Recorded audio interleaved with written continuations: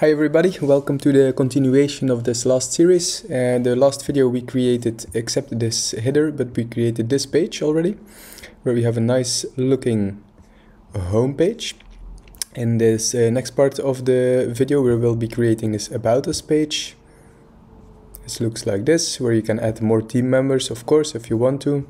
And we're also going to create this contact page with a little simple contact form and a map with the location of the agency. Okay, the other thing we're setting up here is the header, although it's really simple, just three things we have to put in, and then just by scrolling we make it like see-through a little bit, and it's also shrinking a little bit. This is something standard we can do. Yeah.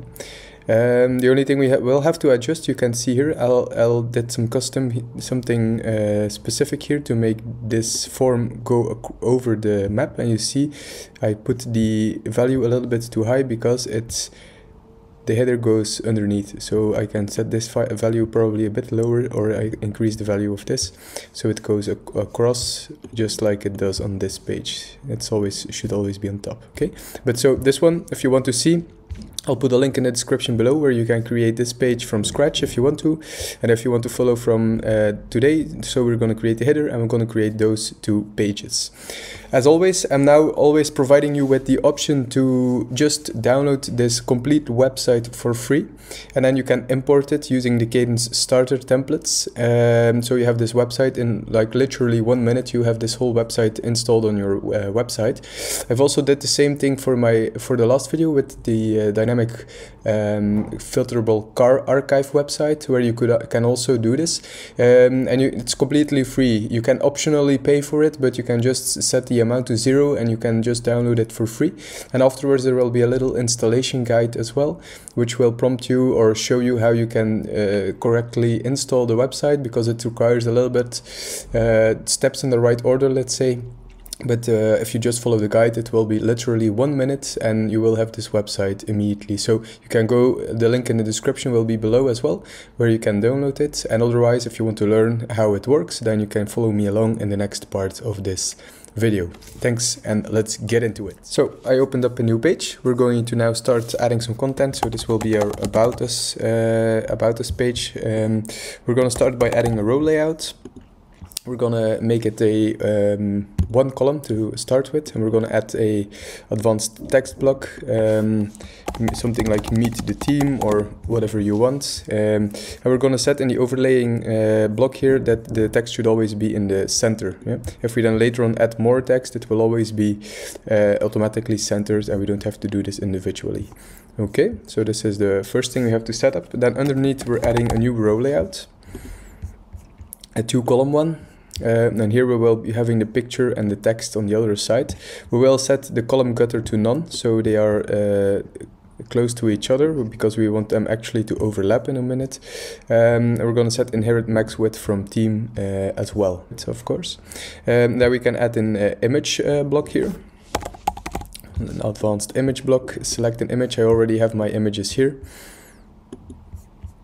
You see, this is the image that I've used. We're gonna not set the, we're gonna use a fixed ratio instead of like this, because it's making sure that every picture looks a bit the same. Let me just go over what we can use here. This is not going to be nice, and this is going to be too big. So I'm gonna stick with the 3x2 or 4x3 maybe for now. Okay. Actually, let's make it a square. It's gonna look nicer. Square 1x1. Yeah, so that's looking nice.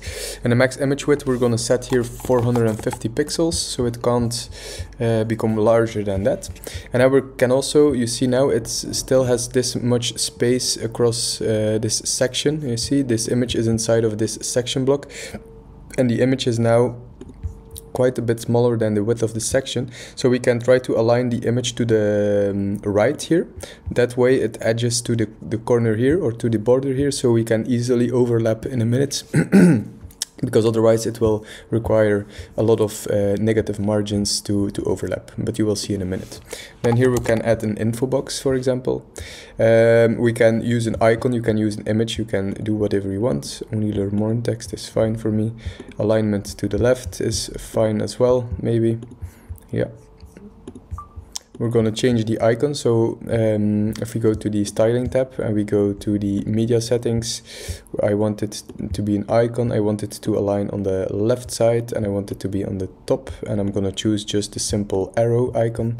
I'm going to call this John Smith. And then here we have our text.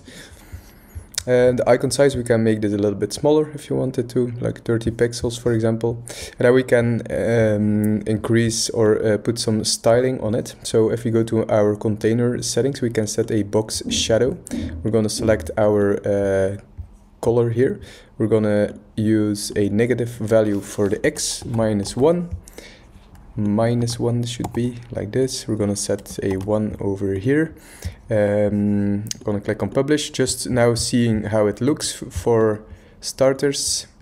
Okay, so now we have something like this. You see, it's not actually what we want, but we are going to adjust a little bit more. So we're going to also set a blur of 1 and we're going to set spread of 1. So everything is 1. Then this is going to be a little bit more obvious, the effect now. Yeah. And then if you hover, you can change the hover effect to become, to stay the same. Or you can also, if you click on hover here, we can also say it should be with this color. So the box shadow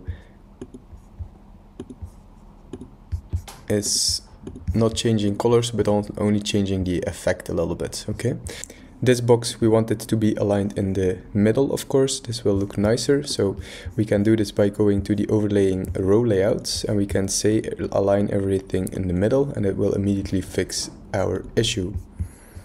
Then we also want to set a max width on this info box. Maybe 400 pixels, because it always otherwise will be quite large, and for this design I want it to be like this size. And now we have to cross the bridge here where we have less, where we have like a little bit of an overlap. Also some padding can be quite so extra large on the top and on the bottom, and then just a large one for left and right maybe.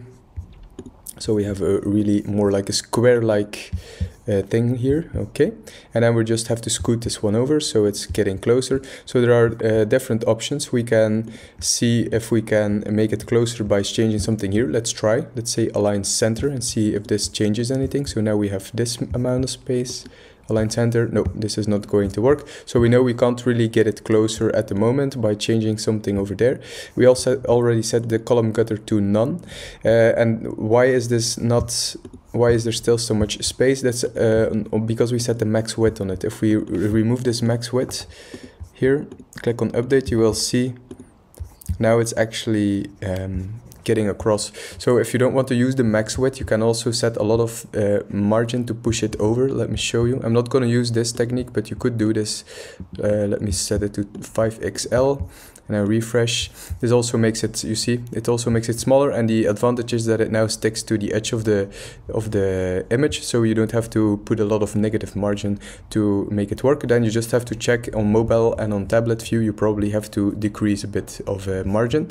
The other thing we can do, if we reset this one and we go back to our max width of 400 pixels, is still use some negative margin, but we have to just use a lot of negative margin to cross this bridge over here. So let me just go, we have to use the left one. We're going to have to use custom values minus, let's just try with 120 pixels to start with and see what this gives. And you see this is actually too much already, so we can decrease it a little bit, maybe minus 80. Let's see how this one looks. And it's also looking quite fine, maybe a little bit less, could be minus 60 maybe. So this is something, just the taste a little bit is what you like. So if you like this overlap, you can leave it at minus 60 pixels. If you like it a little bit less, you can even decrease it a little bit further. Okay, the other thing we can do is set a little filter on the image. So if we click on the image again, we can go to the styling tab and then say image filter over here and just put it to grayscale. This fits more inside of the design, I think. Fits more like this, but again, it's all according to taste. You can leave it with color if you want to. Then we can just duplicate this section. So if we click on the three dots, go to duplicate, we have the exact same section underneath. And then the thing we have to do is select a section, and we're just going to click on this arrow so they switch position. That would change the image to the other picture, and then we can say this is Jane Smith, but then we have to of course remove the margin over here. By the way, you can also, I've set the margin on the info box itself. You could also use the section, of course. That's also a possibility where you change the margin over here. I now used the info box, but that's optional. You can see if you want to try, you can use it with the section as well. So now we can use the same amount of negative margin, but then now we can use this image box, for example, and we're going to use the same -60 to keep it consistent and see if it looks the same, because that's not always the case.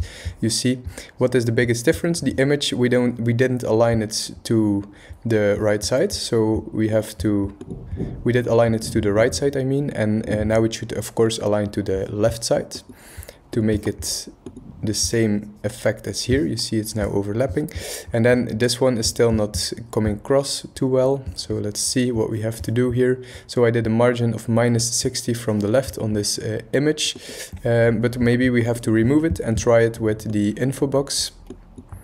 Let me remove the margin and see the amount of space we have. So this is the same as it was here on top as well. So let's now try it with this. Now we have to use a negative margin on the right side to get this info box to the right. Negative -60. Update, refresh.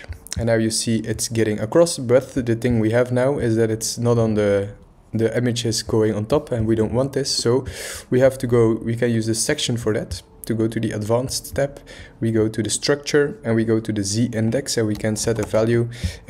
Normally you see often they put 9999 to be sure, but normally here you have just one would probably also work. Yeah? So we have now two sections really easily created with the grayscale effect. Because we duplicated it, we just had to reverse the align left over here, change it align right over here to align left over here, and then use this negative margin to the right, and here we use to the left because we have another orientation, of course. And then it's quite easy to create this design like this. We're going to increase the spacing over here maybe a bit. So we can do this a different way. So we have our meet the team over here, then we have the row layout, so we can say we want the margin on the top to be a bit bigger, extra large, like this. Okay.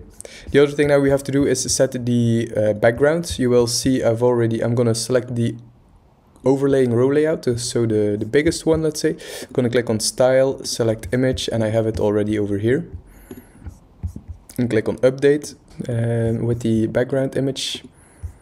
And now you see this is working fine. The only thing is we have here a different background and here on top also a different background. So how can we fix this? For the left and the right, we can just say we make this full width, this section.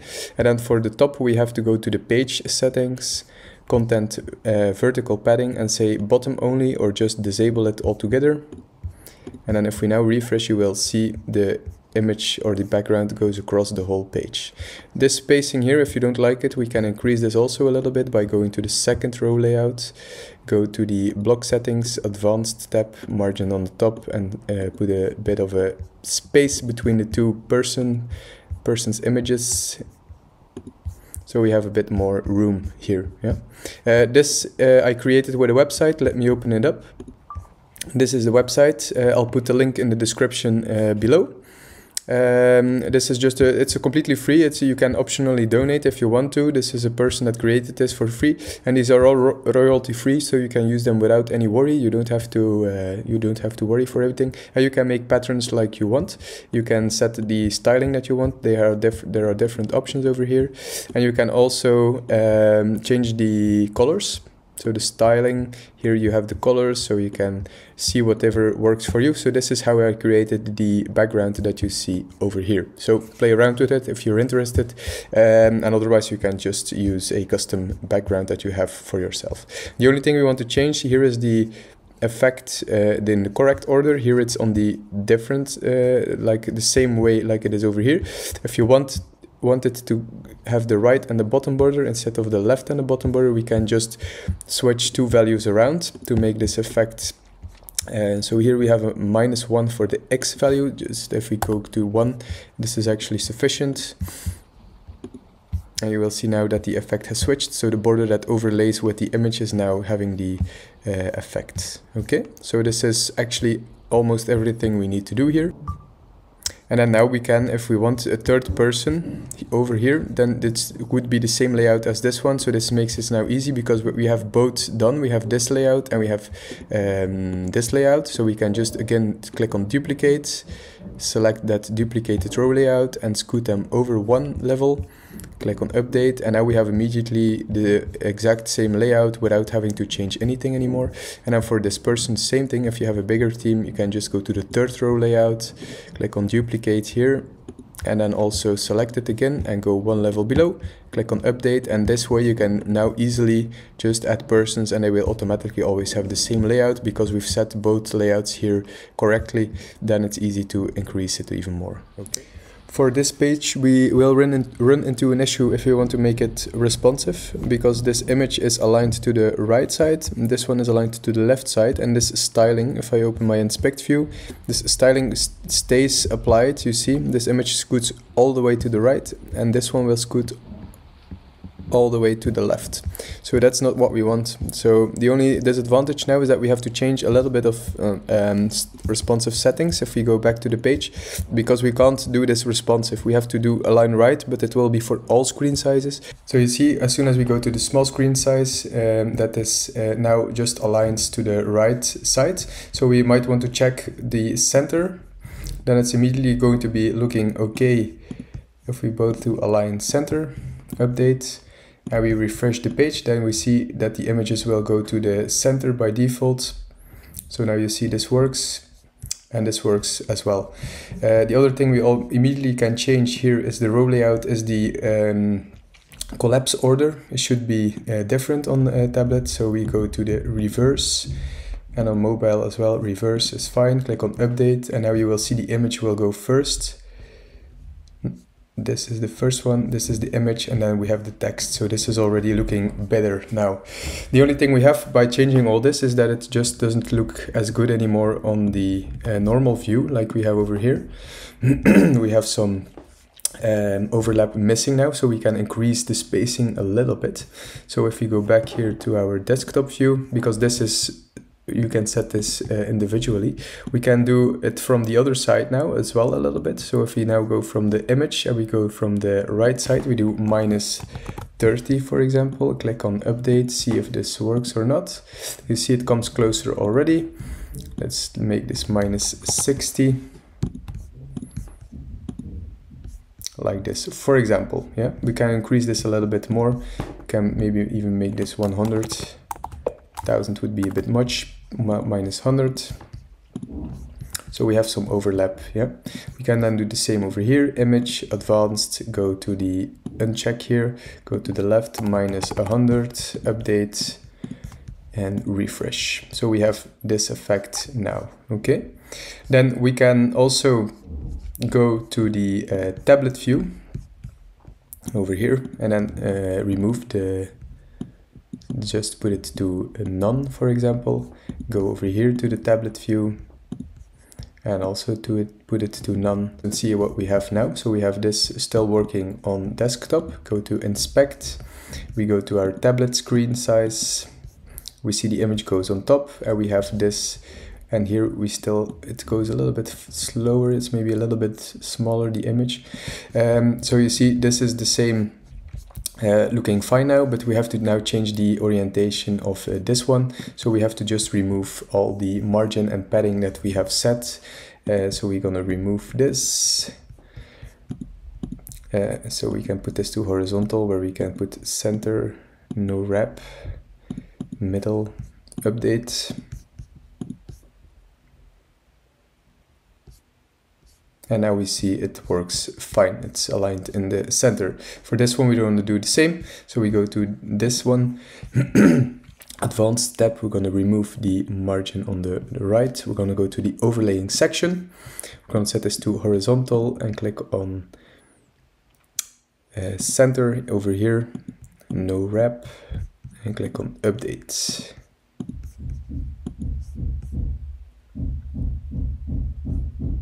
Voila, so this is already working fine, and now we can choose, or we want, if we want a little bit of an overlap effect over here, we can go to the advanced tab and now go to the margin on the top and do I have to make sure we select the info box. We go to margin on the top. And we're going to say minus 30, for example, and see what this gives us. Let's have a look. Now we still have some kind of an overlaying effect over here. So this is something we could do. And this has changed back to minus 60 for whatever reason. I want this to be 0, yeah. And then we can do the same over here, the info box, go over here, go to the top, do minus 30, and then, okay, if we put in values, it changes it to minus 60. And then refresh. So this way we still have the overlay effect, but now it's working fine. And on a mobile, it will inherit the styling that we've put on tablet view. So it looks like this, but here we have to do something about the padding probably, because this button is not looking all too nice. So we can also start with the tab over here and we can change the padding. We can maybe link them all together and just set it to extra small. And then do the same over here, advanced, link them all together and set it to extra small. And then we could also change the orientation of the icon.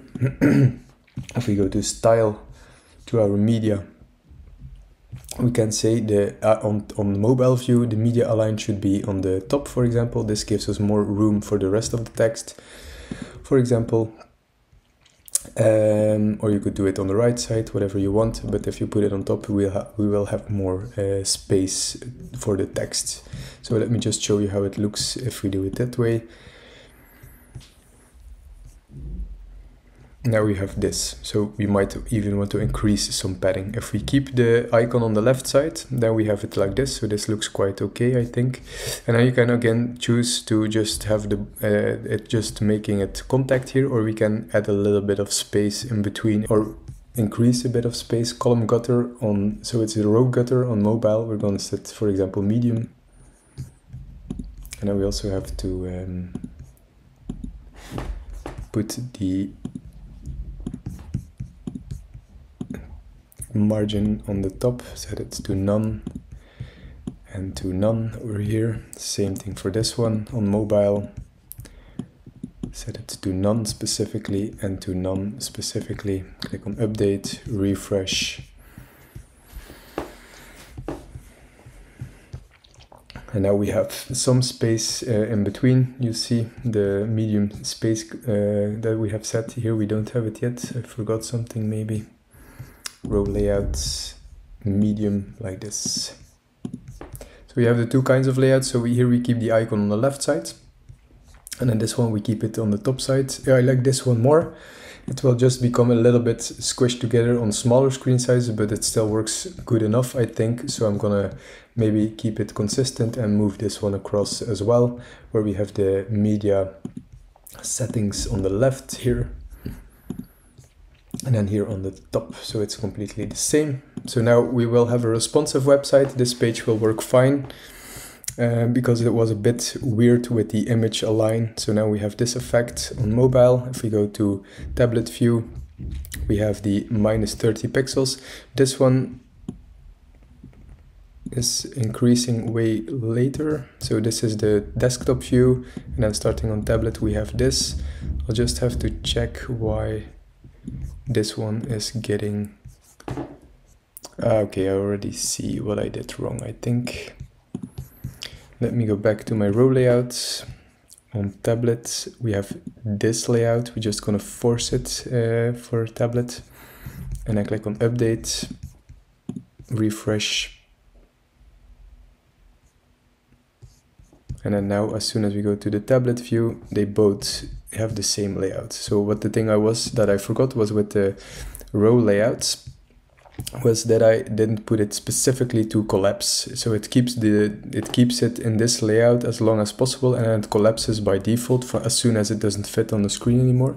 But if you want it to specifically, as soon as it hits the breakpoint for tablet, I have to specifically click on it, and I didn't do it. I did this over here, I did it. So that's why it changed a little bit later, but now you see on desktop we have this layout, and on tablet we both have this layout, and this will stay. And then on mobile screen, it has the spacing underneath. On tablet screen, it has the across effect. So now this is working fine. All right, finally, we did it. Nice. Okay. Then we can now do the contact page. Let's open up a new page. Click on new and then go new page. And then make this a contact page. We're gonna start again with the row layout, with the one column row layout. And in this, we're gonna first add advanced text. Gonna select the overlaying section to set the text alignment in the middle, and then say drop us a line. Make this a bigger text. I think I put in contact us like this, and then underneath another text block. Just a paragraph one now, and here I said drop us a line. Drop us a line like this. Click on update. The thing we have to put underneath now is a form, so we can use the advanced form from Kadence. We're going to create a new one. You can choose one of the default layouts if you want to. I'm just going to use this default contact form. Gonna select a basic one here. Contact form create. So now we have the basic one already created for us, and now we're going to change a little bit the layouts. So what you saw in the preview. If we go to the styling tab, we're going to set the input color to our darkest color, placeholder color as well. Input background we're going to leave open for now. And then we're going to go to the background. So we're going to set the background to our light color. Already click on update and save and open up this page here. So now we have something like this, which looks quite ugly, but we have to change a lot of stuff yet. We have to make it less wide, of course, so we can do this over here, the max width. You can play around with some values if you want to. Let me start with 600 pixels. This is the amount that I've used in the website that you saw, and you see this immediately looks fine. I think I messed up the background. I've used the lighter blue color. This is a little bit nicer looking. I've used this one, yeah. So this is immediately a different look, you see. Then with the styling tab again, we can also set a little border radius here. So if we select them all, we say 8 pixels. We make it a little bit rounded here in the corners, so it looks a little bit consistent. Let's see how it looks here. Okay, this is already looking nicer. Let's change the button now. So we can do just the theme one. If you wanted to have the same layout as we have in the theme, then it will stay consistent with this button as well, because it will inherit the theme styles, the same thing we have already. Okay. We want a little bit more padding, so if we go to the advanced tab, the padding in the form settings, we need to have advanced tab, the padding. We select everything linked, and we're going to set it to a large padding. And then in the styling tab, we might want to put this to medium, and then input background, change it to white color. It's already white by default. The border is going to be 0. So you saw by default there is like a little line. You see now it's back. So I'm going to set it specifically to 0. I like this more. And then we can also set the font size maybe to small over here. And then the labels as well, I'm going to set them to small, like this. The labels have different options here. Advanced label settings, or where is it that we can set it? It was somewhere over here. Here, label layout style. You can say infield. This means that if you click on it, it stays there, but you also have the other option where you can put it float label. This is also infield, and if they click on it, it floats above. So these are the 3 options you have if you want to do something different with your labels. I'm just gonna put the normal for now and see how this one works. Click on refresh the page. So we have the increased padding, we have the border that's gone, and we have just the normal on the top label. So this looks fine for me. And the submit button. Okay. Then we're going to add another row layout. Let's close this one. Add after /row layouts. One column one. We're going to set this one to full width, and we're going to use the Maps block. It's also a Google Maps block by Cadence, where we can. So you see the Golden Gate Bridge is here by default. You can set the preferred zoom if you want to. We can set this to grayscale if we want to. Styling, I'm not going to bother now. I'm just going to refresh first and see how it looks. And you see we have something like this. We have to remove the spacing here. I want it to span across the whole website. So we go to the row layout, go to the advanced. We're going to undo padding from the left and from the right. And click on update, refresh. And now you see this works fine. Now we want to get this a bit higher, so it goes underneath the form, so we have a little bit of a floating effect of the form. So we can select the row layout, we can go to the padding on the top, and we're going to have to use a negative value again. Let's start with -100 and see where we end up with. So we have -100. This is already looking fine distance-wise, but we have to set the z-index a bit higher, so it's coming across here. So our row layout, we go to the advanced tab, we go to structure, and we can set here a z-index of, for example, let's see with just 1 if this works or not. Nope, this is not sufficient. We can go to the other row layout, go to the same settings and set this to -1 and see what this does.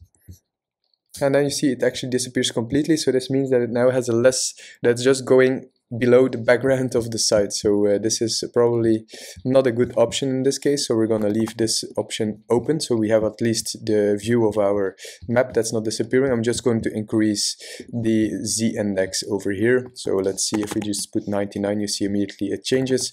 Maybe if 10 works. Yeah, 10 works as well. So let's use a 10 value here. Voila, and we have the effect we want to. So we have a little effect over here. If you followed along, you will probably have something like this now. I didn't see I had some custom code already in the customizer and I didn't delete it. So my styling was applied already on the form while I was busy styling it. So if you followed along with the video and you didn't have the custom code, you probably have this view now and not the nice centered one that I have. I'll put the code that I've used in the description also below this video, and I'll just put it in now. So if you have followed along, you will probably have this by now. And then in the customizer, I have used some additional CSS. Let me paste it in. So I've selected, with this, I've selected the form. I put a margin 0 auto. This centers it in the center of the page. I've put a border radius of 8 pixels. So we have the rounded corners just as the input fields.